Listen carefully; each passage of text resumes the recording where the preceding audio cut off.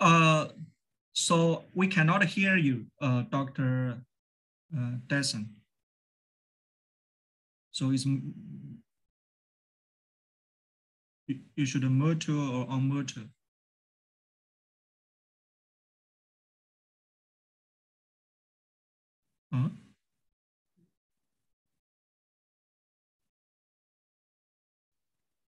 So in the bottom left corner of the Zoom link of the Zoom meeting, yeah.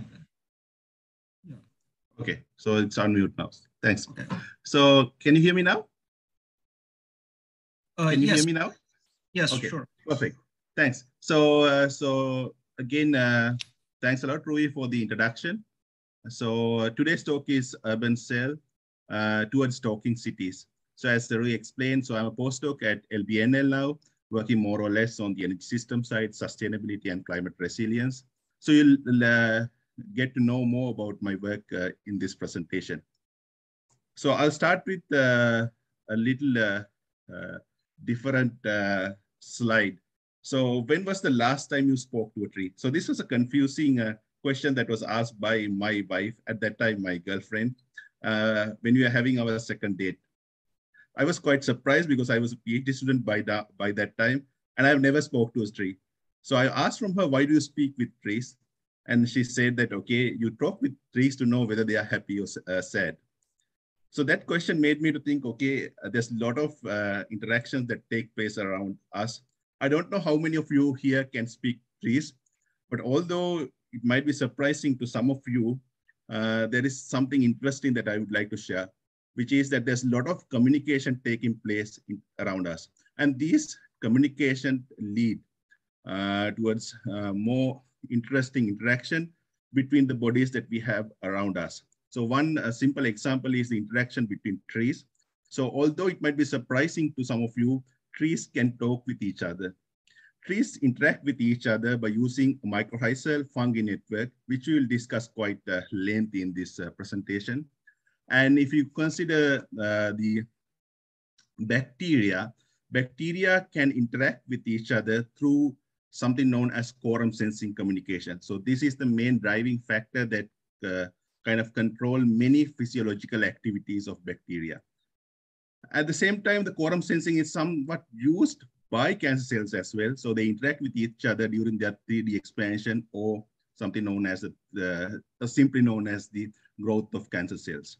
So what we need to understand is that there's a lot of communication taking place around us, which leads to a lot of interactions.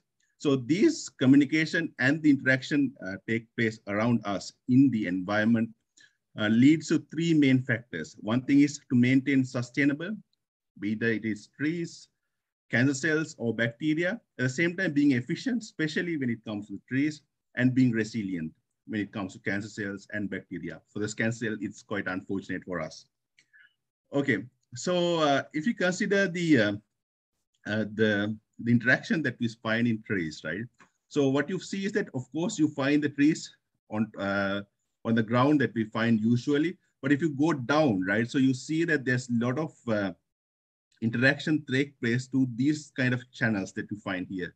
So this is known as mycorrhizal fungi network. So it's a fungi network that has been used to transfer nutrient in between trees. So this fungi is being connected to the roots, and these channels are being used to transfer nutrients.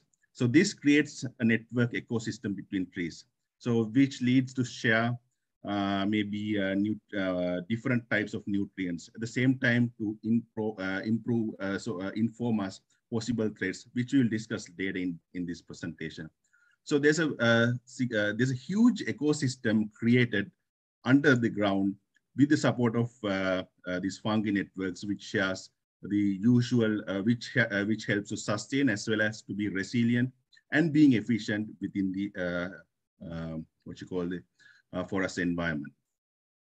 So if you consider this system, right, so you might find like cities that you find typically in a forest, and then you find different kind of like fungi networks. So one network might support the nutrient X. I'm not a good biologist or kind of like, so I don't have much understanding about different nutrients that they share. So maybe let's say nutrient 1, nutrient 2, and nutrient X.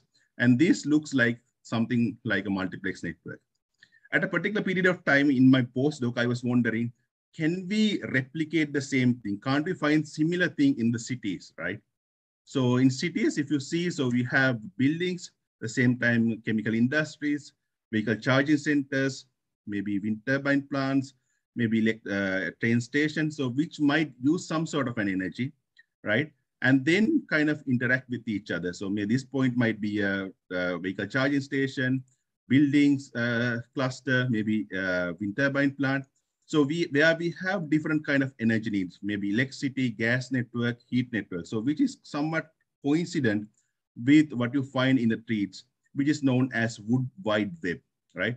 So I was thinking whether we can see an analogy between wood wide web, which is very efficient, resilient, at the same time sustainable. But on the contrary, if we consider what we find in the superstructure in the urban areas, it is not resilient, not efficient, at the same time not sustainable. So I was wondering, can we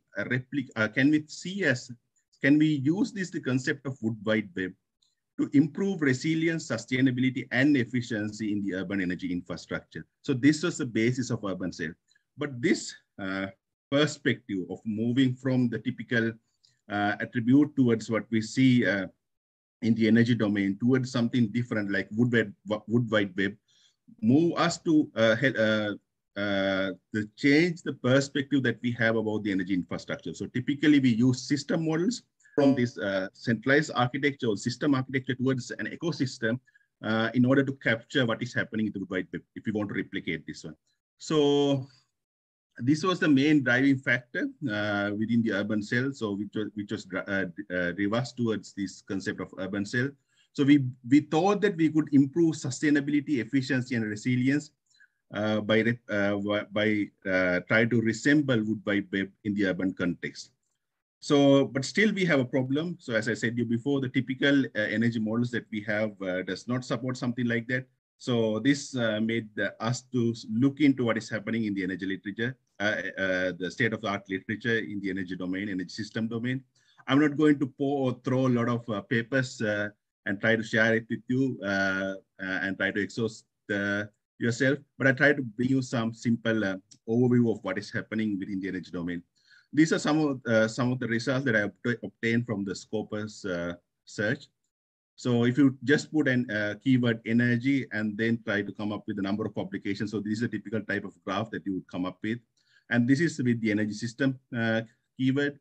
So typically, if you consider energy, so you would find that there's around like 300K publications every year coming up with. So this includes modeling, experimental, and everything. And when you move from energy to energy system domain, it's like 1/3. So it's like somewhere around like 100K. So this is quite contrasting when you compare it with something from a different field, such as like natural language processing, right? So one thing is that, okay, of course, I mean, the energy domain is still kind of like a very highly productive area. So a lot of papers are coming, but at the same time, beside this productivity, what you find is that energy system it's ascending somewhere around like 1960s or like early 70s, right? Which is quite contrasting from something like natural language processing, which started somewhere like the early 2000 or maybe late 90s. And then came up with the boom after like 2013. So which is here, you can find out with basic machine learning techniques, maybe like simple neural networks or support vector machines. And you find what you call this boom in after 2013, mainly driven by the deep neural network, which is totally contrasting from the energy system domain, because the energy system models are mainly driven by basic physical models or detailed bottom-up models, so which already had kind of like the gradual growth, right? So which did not entirely depend on the deep learning or machine learning techniques. So it's completely different, two different approaches. So on the other hand, so this significant contribution, so large number of publications coming up each year, help us to move towards a significant change in the superstructure of the energy system. So we started with dispatchable energy sources, combination of dispatchables.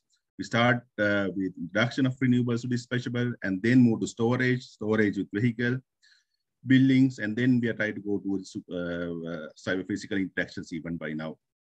So within these models, within this change in the superstructure of the energy systems, I try to come up with like different types of modeling techniques has been used. So simply when it comes to first generation of models, so input-output models, which run the first and second industrial revolution, we came up to this third type of generation of model, the network models, which run the second industrial revolution, and now we are moved towards the distributed generation with the third generation of models, which is known as system models. So the typically energy hub concept, multi-energy system concepts, all that relates with the distributed generation is somewhat related with third generations of the model. But if you consider this third generation of models, what we see is that, for example, if you consider something like energy hub and still do a Scopus search as I did before, what you find is that there's significant increase in the number of publications, but now again, what is happening is that we are again plateauing, right? So we are coming up with some sort of a saturation, right? So simply if you consider like the dispatch of and the energy system keyword search, again, what you find is that we are plateauing, right? So there's significant increase and then coming up with certain plateauing. So the main reason is that, again, when it comes to the system models also, gradually we are coming up with the saturation level. So it's not the energy system domain that has this problem, right? So there are other domains also which has similar kind of like limitations. So if you consider pharmaceutical industry, which use computation models similar to us, had the same problem.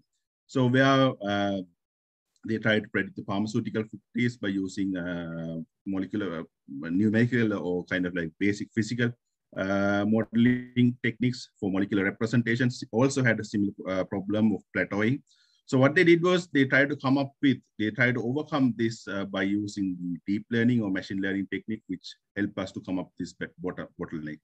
So when I was doing my PhD, I thought that it might be quite interesting to move from this white box approach, which is kind of like quite straightforward when it comes to energy system domain, and go towards the data-driven models to optimize the distributed energy system. So the main question that I was interested in, the design optimization, so which is a couple problem of system operation and system sizing problem. So which gives us what is the optimal operation strategy in a simplified manner, as well as what is the sizing of energy system. So going towards data-driven was not simple. So we try to introduce gray box models, or like something like physiology initially to get an understanding how effective it could be, and then move towards the reinforcement learning and try to come up with, try to address this saturation problem. So can we simplify this optimization problem? So it becomes somewhat positive. So we could simplify the optimization process. The time has been reduced in the optimization process. It was less bulky, which help us to kind of like extend the extend the boundaries of energy system optimization. So to look at the urban energy system in a more holistic manner.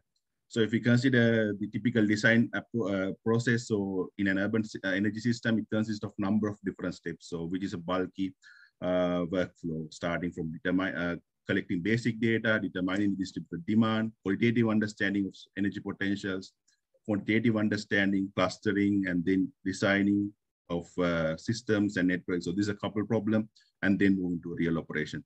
So it's a very lengthy workflow, right?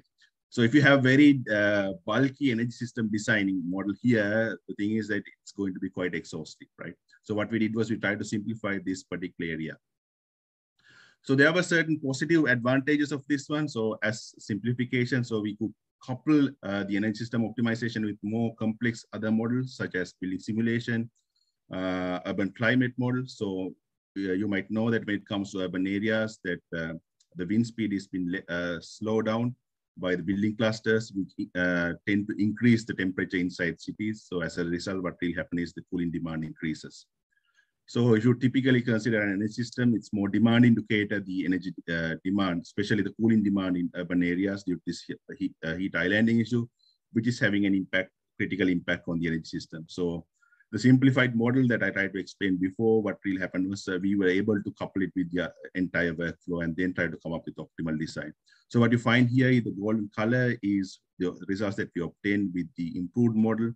And then when you do not consider the urban heat islanding issue. So there's a significant increase when it comes to the net present value because of urban heat islanding issue. So the simplification that I talked before, moving towards gray box or black box model, help us to consider more detailed physics of the urban areas, which was not possible before. It's not just urban heat islanding, so we were able to consider the impact of climate change as well. So typically, if you consider the climate change, so there are two kind of like major influencing factors.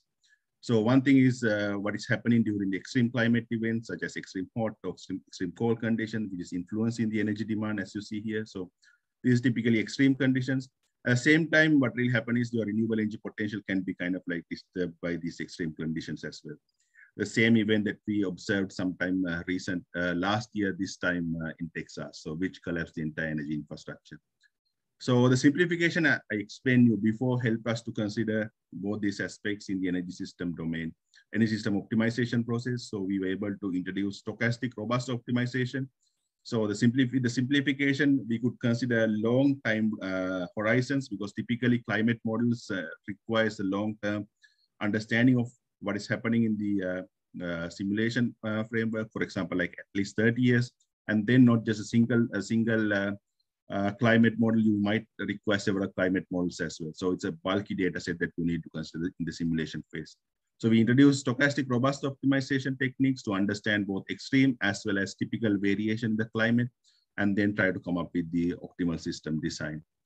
So what you understand is that when you're moving from typically a simple energy system optimization to urban energy system design process, so the process becomes a little bit more complicated. And then when you try to consider the climate change, it's become a little bit more bulky. So then if you try to consider the compound impact of climate variation as well as urban densification together, the workflow becomes extremely exhaustive. So you need to consider multiple spatial resolution, maybe at global scale, urban scale, as well as urban microclimate scale, especially going at the building scale. At the same time, at different spatial resolution. So typically you need to consider regional as well as urban microclimate. So you need to consider, to capture both these different types of climate models, you need to consider different spatial resolutions as well as different temporal resolutions. So I'll give you a simple example. If you consider like extreme events, so it might be prevailing for like 1 week, but if you need to consider long-term impact of seasonal variation, right? So you need to consider somewhere around like 30 years. So it's like 1 week to 30 years. So it's a long difference in the scale of temporal resolution. Same thing come up with the spatial resolution. So if you need to consider what is happening at the building scale, you need something like urban microclimate. But if you consider like direct global climate model, so it's work at the regional scale. So you have to consider different spatial resolution. So considering both the time as well as space together, at different scale, we need to come up with the multi-spatial temporal resolution models. So such a complex model with the energy system optimization requiring different kind of components such as stochastic, deterministic, robustic. So the optimization models become extremely bulky. So in simple terms, what really happened is even with the changes that we introduced to the system models, with the gray box or data-driven models, the models become more and more bulky when it comes to see what is happening actually at the urban scale, right? So if we go back to the original problem that we started, converting it to an ecosystem becomes almost impossible. So that is where we try to see, can we use something new, something other than what we're used with to see an urban ecosystem, right? So something that usually comes up with the what you call industrial ecology side, or kind of like urban planning perspective, is urban metabolism. And then energy hub is the concept that we're used to us, and something similar is like smart grid, a little bit more about considering cyber physical interaction. So what I explained you before with the trees, the wood wide web is that the resemblance of a city to wood wide web requires 3 main requirements. So one is the interaction between trees, or the spatial interaction, that's what we call as spatial coupling. If you consider one tree, it might be interacting with the other trees with not just one nutrient, right? So there'll be more than one nutrient. So it's like you have several sectors. So it's like you need to consider the sector coupling. And typically, if you consider a design problem, which I'm kind of like more interested, or maybe an operation control problem, you might need a bottom-up approach, right? So detailed physics. So 3 main factors are required. So sector coupling, spatial coupling, at the same time, bottom-up approach. So if you consider this urban metabolism, so it is considering both sector and spatial coupling, but it's very difficult to couple with the system dynamic models that we use in the energy domain. And when it comes to energy hubs, so smart grid, the problem with the coupling between either sector coupling or spatial coupling. At the same time, as I mentioned before, we are coming up with a major challenge because the models itself right now for Energy Hub itself is becoming more and more bulky. It's extremely challenging to handle such models because either it will take huge amount of time in the design process or it might easily collapse because of the complexity. So this is where we decide to move from the typical architecture, the system models, to a system of system models. So typically the energy system models that we have is like Energy Hub or multi-energy system, the system models. I try to introduce the data-driven system model as 3.1, but it's more or less something like 3. But we try to move from the system architecture towards system of system architecture, or more or less decentralized architecture. So that is something new that we try to come up with this urban cell paper. So what we did in urban cell is that we consider an urban area to be, we clustered an urban area to separate localities, which we introduced as a cell. Within cell, we consider different sectors, or within this locality, we consider different sectors, energy, building, transportation as different sectors, and we consider the interaction between these as sector coupling. And in addition to the interactions that you find within the locality, in addition to the sector coupling, in simple terms, we consider the interaction between the cells, so which we call as the spatial coupling. So altogether, we consider urban scale, system dynamics, bottom-up model, detail, sector, and spatial coupling. And we try to do the design and operation optimization, or like system design optimization. So it's a couple problem of design and operation. So this was not simple. So this process came out as number of or collection of papers. So we are moving from centralized architecture towards decentralized architecture.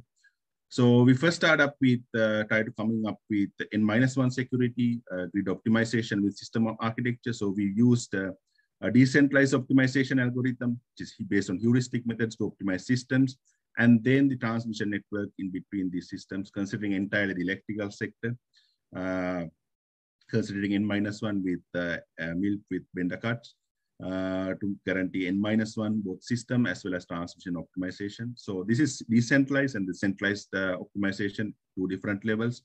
And then last year, we came up with another paper using game theoretic approach. So decentralized optimization system as well as game theoretic approach towards the optimization, the network as well as system.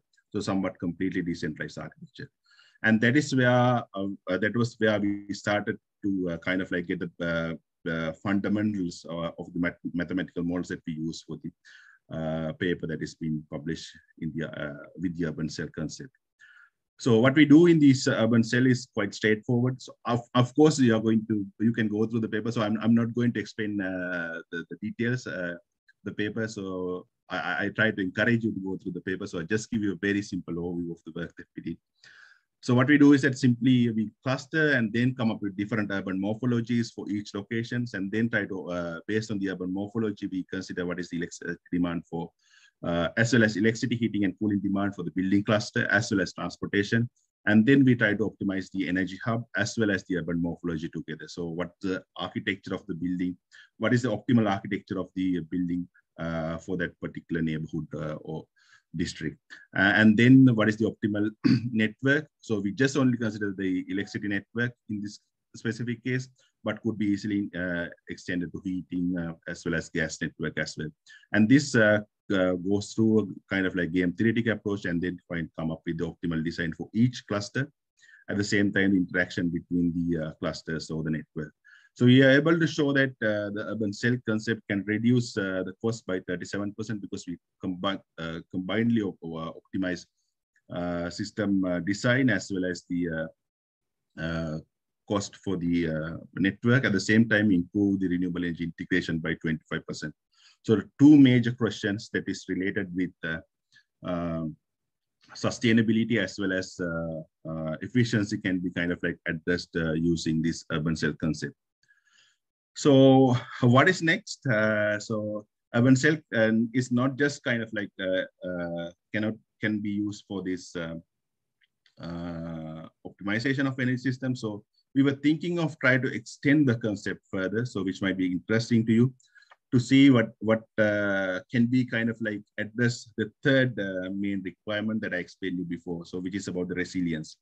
So typically what we know and what we observed even in the famous Texas failure is that, of course, you can improve resilience at a certain level, the efficiency or something directly related to the techno-economical aspect, the efficiency as well.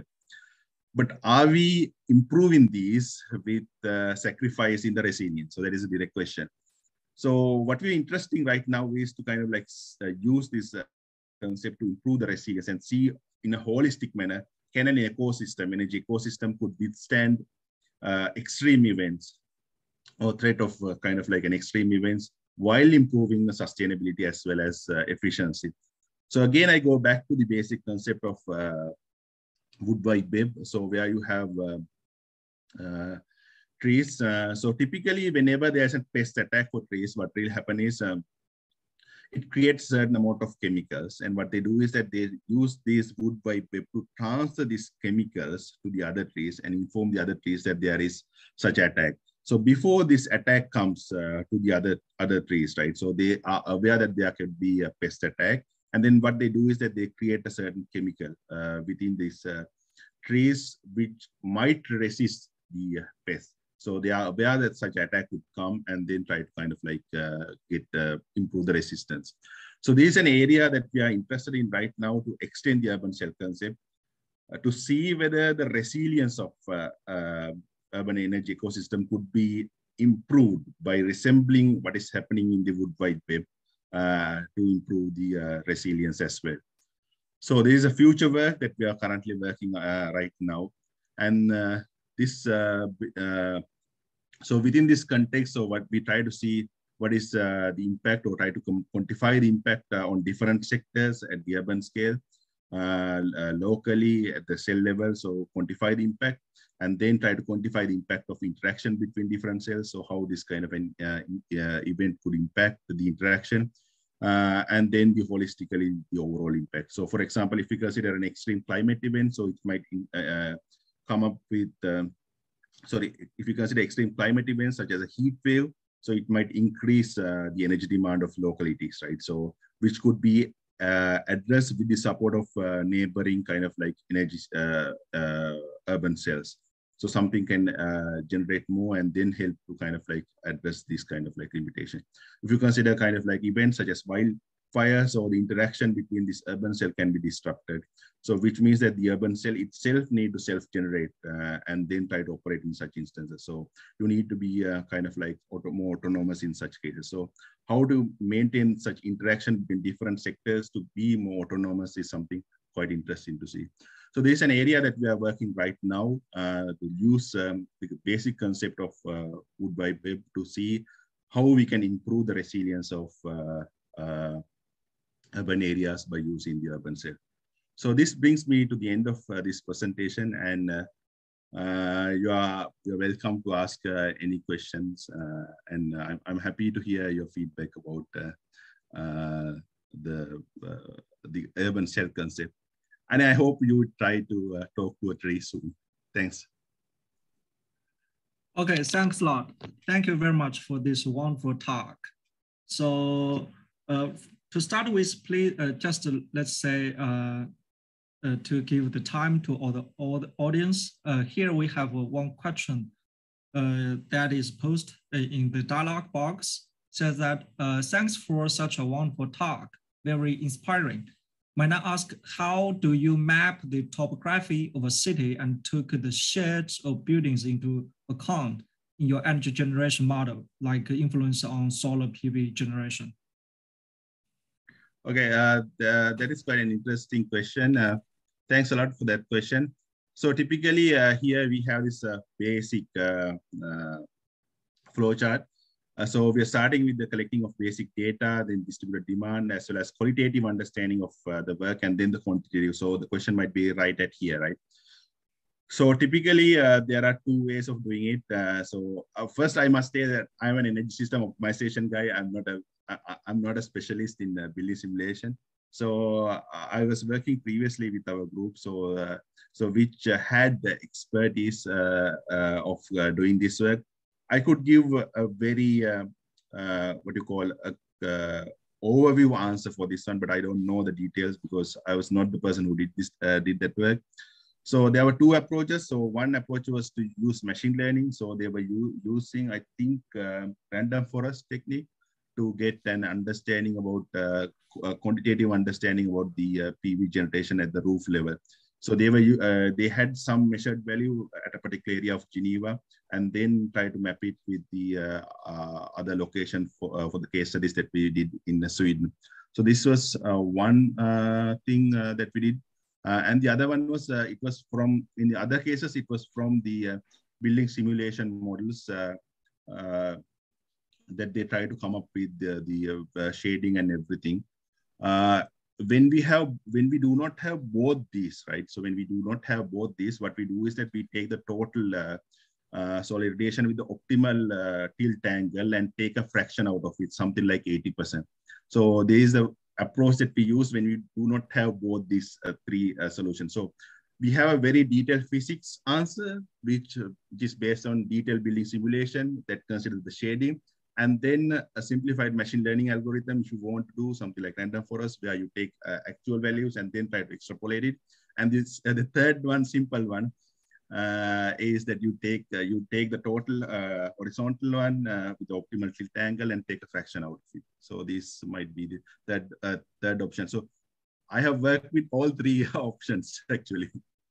Okay. Great, thank you. Okay, so okay. Here we have another question. Hi, thanks for the talk. How did you model the current or existed urban infrastructure, maybe as a constraint in the integrated system?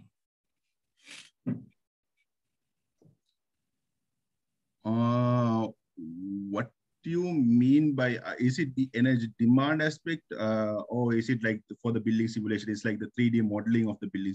So there are two questions, I mean, two ways that, how did you model the current infrastructure? Hello, Professor. Maybe I can clarify my question. Yes, I want to know when you want to build like the integrated system, is the ideal conceptual model, or you also consider the current infrastructure into modeling this, because it's kind of a constraint? Yes. Thanks, Lee. Thanks for the clarification. Interesting question. So we work with, actually, I mean, what I try to give you as a brief overview of a lot of papers that we did.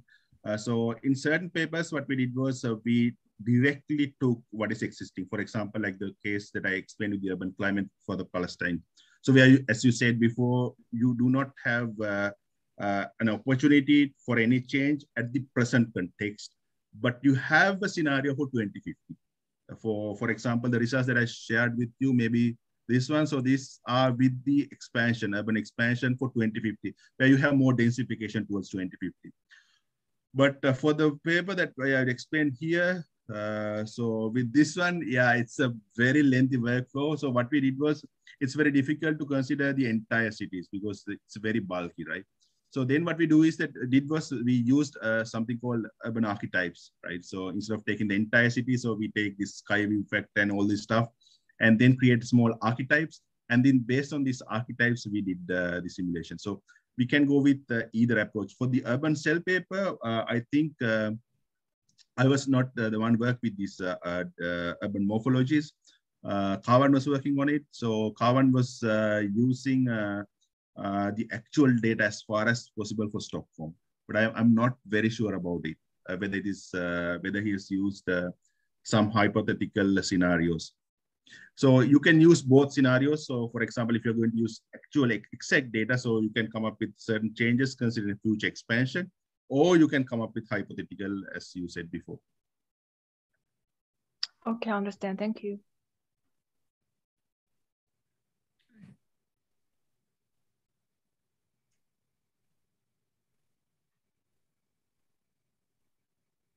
Oh, we have one more question.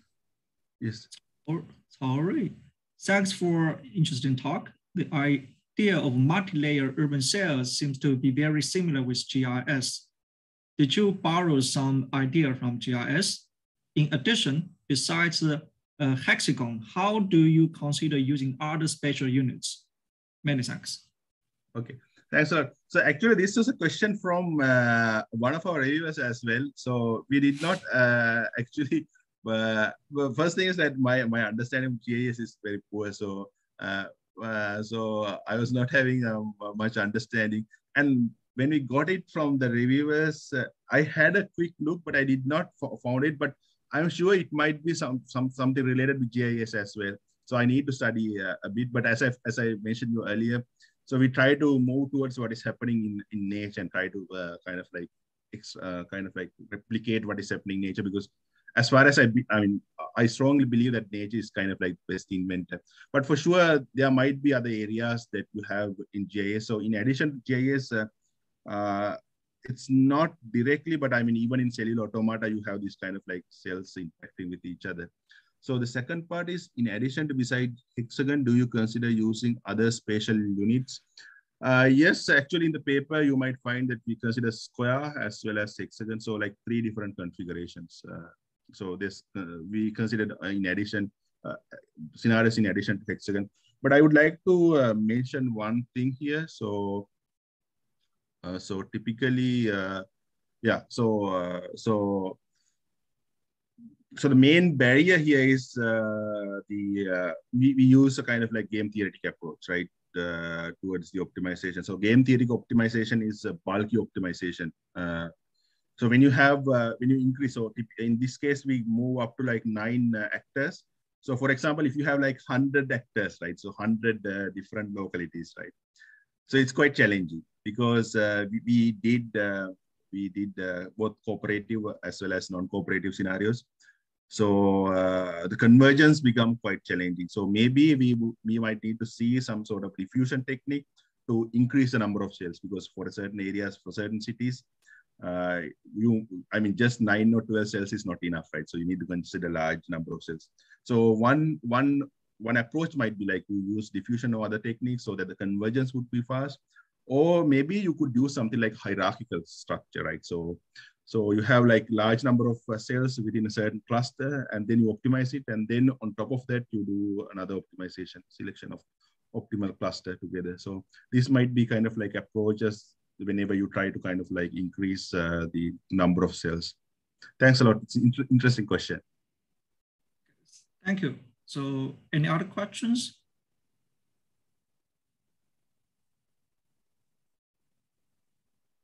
So,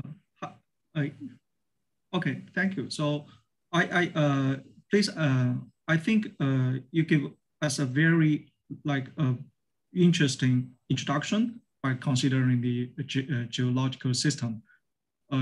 So I think because now in one slide you also mentioned that we have blooming over the publication in energy and also, let's say, in machine learning or deep learning.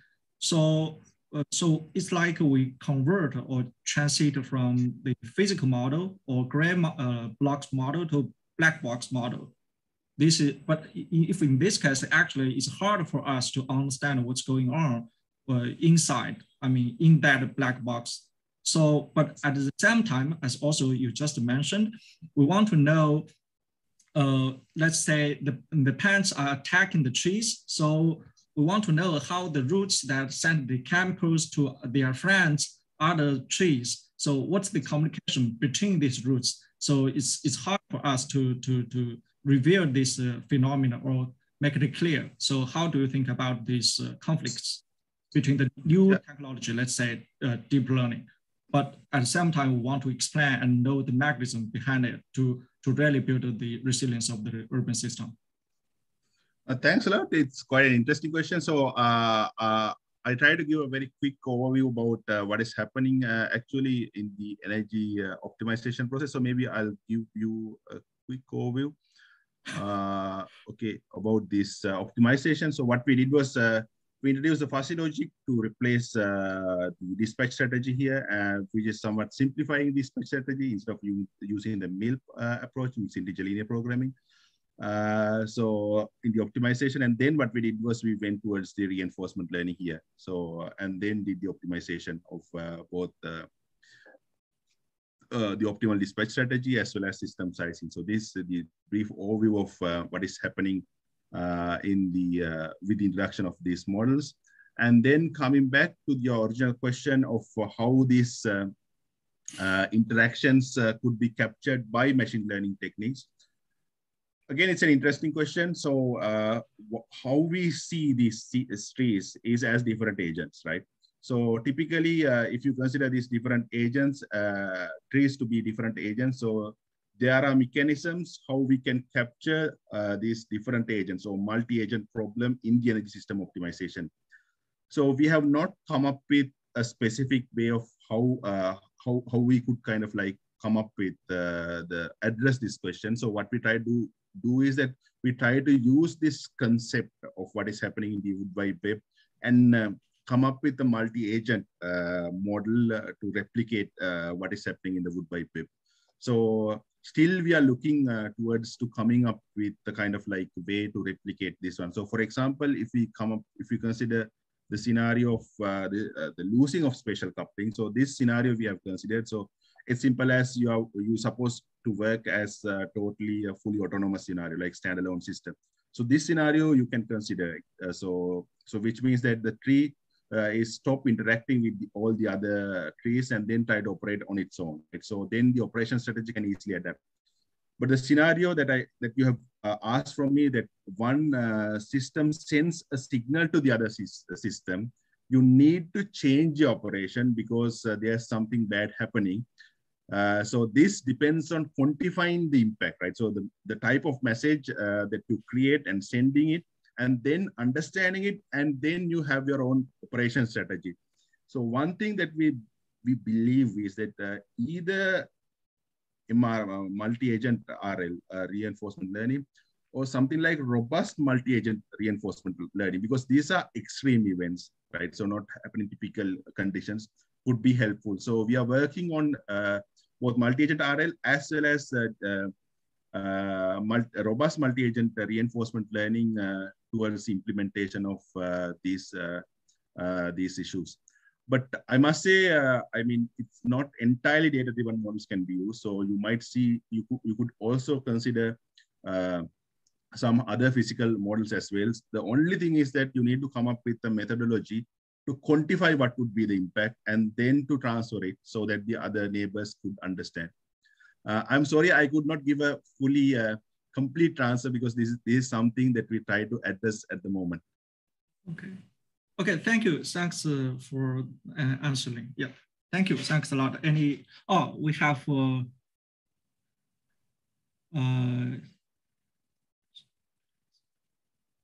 one more question. As for the WWW, is it just an interesting metaphor, or is there any real inspiration for mechanism improvement? Yes, so what I explained here is the system. Actually, I mean, I stopped at here. So which is based on system of system models, right? So WWW is the World Wide Web. So it's a network of network architecture. So it's a very complex one. So we are in the process of thinking of network of network architecture. But I'm sorry, I could not explain it in detail. I think I might have a slide on the system of, So if you consider the, something like this. So we were thinking of this one. So for example, so typically we have this physical layers like this. And then if you consider something like network and application, so which is like sensing as well as the intelligence. So in order to improve the flexibility, so where we can come up with, where we are combining these physical layers with the support of virtual layers, you can come up with cyber physical interaction. So then where you could move from system of system architecture to a cyber enabled network of network architecture, and which is something like WWW. But I will stop here instead of explaining details of this one because it's not the main focus of this one. But I must say it's possible.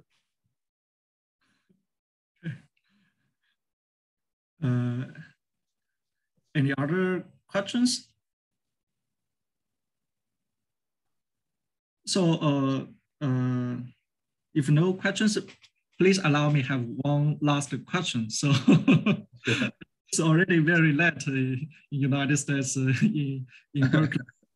Okay, so in your presented this urban cells, what do we consider that? Because we consider different sectors like industry, buildings, transportation. For each sector, maybe, I'm not quite sure, maybe for each sector, we may have an optimized size for, let's say, regular hexagon or grid cells. So, but for different sectors, we may have different optimized size or shapes, but we want to integrate them together as a uniform, let's say, urban cell. So in this case, how do you do this, let's say, define the resolution or shape or etc. Also, in one slide, you also showed us that the urban system, all of the urban, let's say, divided into several blocks. So how do you determine these blocks, which, let's say, which area should belong to one block? So because in my opinion, this is closely related with the let's say, renewable energy supply and demand. It will be varies significantly. So that will definitely influence the urban system, I mean, the performance. So how do you define this? Okay, so it's a quite, your first question is very challenging one. So typically, as you said before, so what we do is that we use the clustering. So it's ideally should not be a hexagon or something like this. So the shape could be different. Actually, I explained it hexagon because it's quite easy. So you might find here also, it's not like exactly hexagon, right? So the shapes are quite smooth. Yeah. So it's not like this. But then you have quite an interesting question, which is that this clustering depends on the size, the system configuration as a network. There's a coupling between this one, right? So typically, I mean, in our work, we do not consider this coupling, but there are research work that has considered this coupling. So the clustering process can be done by considering system designing as well as network optimization problem, which becomes a couple problem. So an iterative architecture until you converge has been taken place, but we have not done it. So if you consider, if you go to the literature, there are papers on it actually, how this clustering could be done while optimizing system design as well as network thing. So it's an iterative process. So the decoupling, this is existing in the literature, although we did not do it. But okay. The first question is really challenging, I would say. So typically the question is that, so just imagine that you consider several sectors. The thing is, so for example, if you consider the urban morphology, and so within the certain urban morphology, you could have several combinations of industrial as well as residential or kind of like other different sectors. So where your industry demand or your demand could be significantly changes, as well as not just electricity, but for hydrogen and heat and everything could be changes. This is actually this is really a challenging question. Actually, we have one example. We try to address this question, but the main thing is that so for the moment, what we do is that for each cluster, when you take a certain cluster, what we try to do is that we try to get optimized clusters. So instead of having within the cluster, but let me give an example. So just imagine that when you have when you take the urban morphology, you could optimize within the urban morphology, you could optimize the industrial sector, building sector, as well as the other sectors, right? So in this paper, we did not consider that optimization. So what we did was we limited the urban morphologies prior optimizing the cluster. Okay. So we did not do that sort of an optimization. So if you want to do such an optimization, it is possible, but then it should be hierarchical. But then hierarchical multi-agent system optimization is like, it's really difficult. So, so because I mean, the optimization problem that we worked out is a game theoretic one. So it takes like 2 days. So without considering this hierarchy, but you can address this problem as a hierarchical problem. So which means that within the cluster, what you do is that you optimize the optimal combination for industry, buildings, and transportation and things like that.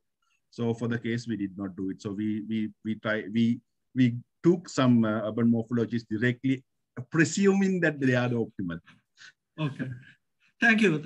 Thank you very much for answering the question. Yeah. Any other questions from audience? Okay, if not, let's thank you very much for your time and for your great talk. And it's really inspiration, especially for, let's say, transfer from the ecosystem to the urban system. Okay, thank you. And looking forward to getting to hearing from you again, and we can communicate later on. Okay. So thanks a lot. Some study that is also focusing on the urban system. Okay, thank you. Thanks a lot. Thank you very much. To talk to you. Okay. Okay. Bye-bye. Bye. Bye-bye.